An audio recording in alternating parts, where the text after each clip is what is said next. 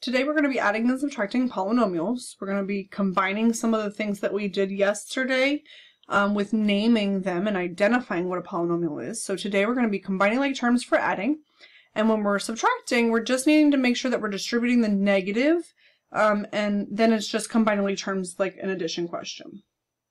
So we're going to look at 3 of these together, and then we're going to have you try a couple on your own. So let's actually just look at one of these at a time. So here for these questions, we're going to add or subtract the polynomials depending on what symbol's in between them, and then we're going to name our answer based on degree and number of terms. So it's bringing back in the information that we talked about previously. So here we have the quantity 2x cubed minus 4x squared plus 3, and we're adding, because there's a plus sign in the middle here, we're adding the quantity x cubed minus 3x squared plus x. So here, when we're adding, the parentheses don't matter for things. So we would have 2x cubed minus 4x squared plus 3. Because, and the reason why I say they don't matter is here there's a 1 in front of this, and if we distribute that positive 1 in, it's not going to change the signs of anything. Same thing goes for out from here. So now we're needing to look at what's like terms to combine, and they need to be in standard form. So that means that we need to look for the highest exponent first. So here we have 2x to the third and x to the third, and when we combine those together, we get 3x to the third. And so those are already taken care of. Our next set to look at would be the x squareds. Okay, those x squared. So we have negative 4x squared and negative 3x squared. When we combine those together, we get negative 7x squareds. And last, oh, not last, sorry, we have this x would go next, and it doesn't have anybody to combine with, so we put plus x. And last but not least, we've got this 3 here that has no variable with it, so then that would be plus 3. So there is our answer of this, or the sum of this addition question. Now we have to name this based on degree and number of terms. So our highest exponent here is 3. That means that this is cubic.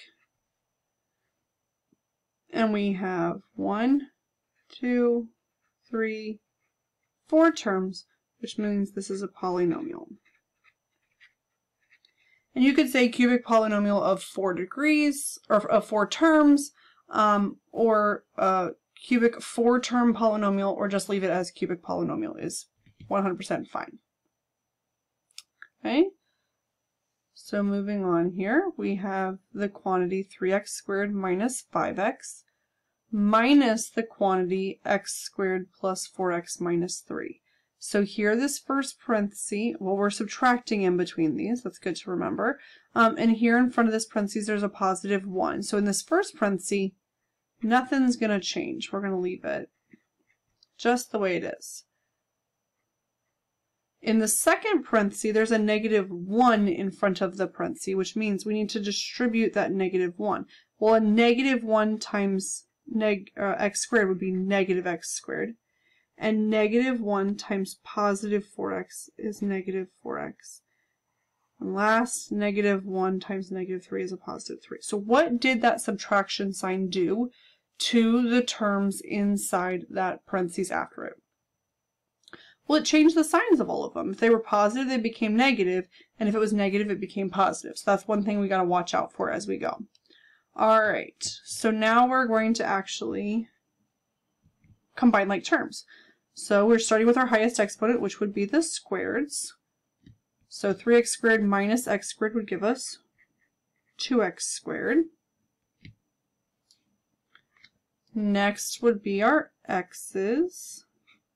So negative 5x minus 4x, so negative 9x. And then our plus 3, that's got nobody to combine with, so we would just put plus 3. Now that we have this here, we're going to name it. Remember, we always name based on degree first. That's the highest exponent. So here's 2. That highest exponent of 2 means that this is quadratic. And then there are 1, 2, 3 terms, so this is a quadratic trinomial is our answer here. Alright, let's take a look at one more. So here we have the quantity 2x minus 3 minus the quantity x minus 4 plus the quantity x plus 2. So we're going to add or subtract, or in this case both. Here we have subtraction, here we have addition. So order of operations tells us that we just do them in the order that they happen, reading from left to right. So first parenthesis here has got a positive 1, we can leave that alone, 2x minus 3. Second parenthesis has a negative in front of it, so that negative is going to distribute in and change anything that's positive to negative or anything that's negative to positive. And then we are also going to just leave this last parenthesis the same because it has a positive 1 in front of it. So now we're going to combine our like terms. So this time we have 3 different x terms to look at. So 2x minus x is 1x plus another x is 2x. Or you could have noticed that those x's are going to go away with each other. Okay, they would cancel. And then we're looking at our constant terms. So negative 3, positive 4, positive 2. So negative 3 and a positive 4 is 1. 1 plus 2 is 3. So here we would have 2x plus 3. And then the last step is to name this. So we are looking for the highest exponent. Well, if it doesn't have an exponent here, what is that? So that exponent is a 1, which means this is a linear. It has 2 terms, so a linear binomial.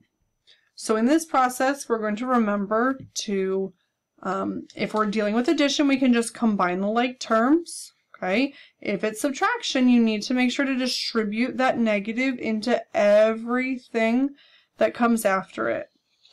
So this time we've got a couple of you try it questions. Okay.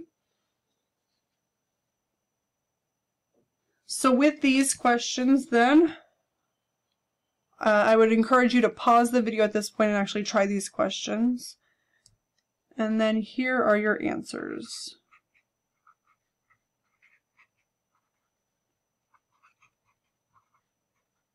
So there's your answer for the first one, 3x to the 4th minus 5x cubed minus 4x squared plus 7. So that would be a quartic polynomial, if you named that.